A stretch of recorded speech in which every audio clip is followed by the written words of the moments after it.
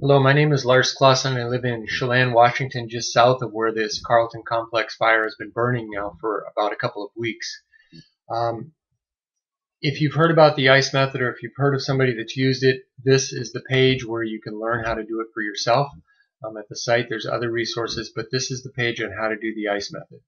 In this little brief video, all I really want you to know is that most of us have assumed that memories just continue to store in our life and the emotions, so if we go back to them, we still feel it.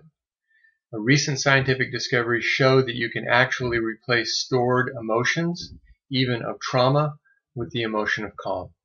That's the kind of work that I've been doing the last couple of years with all different kinds of clients, and when I realized and got a sense for how much trauma there is after this fire, it just seemed like something I really wanted to try and see if I could make a difference for. I've already worked with a few people personally, a couple who've lost their house, somebody who was fighting in the fire, another person whose spouse, for 30 hours she had no communication with him while he was out fighting the fire.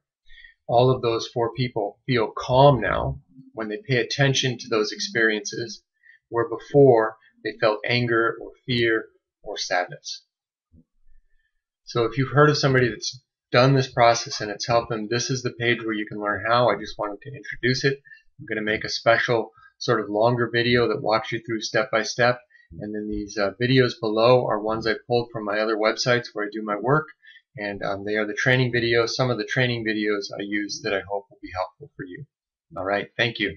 You're at calmthetrauma.com. That's where the website is in case this got forwarded to you. It's at calmthetrauma.com is the website. Thank you.